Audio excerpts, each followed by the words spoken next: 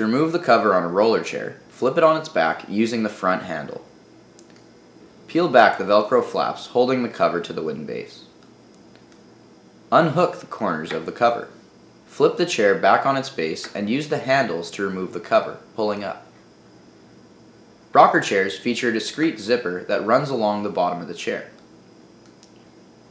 Unzip the zipper, fold back to the bottom of the flap and remove the cover. All multi-purpose ottoman covers also feature a zipper along the bottom. Unzip the zipper and remove the cover.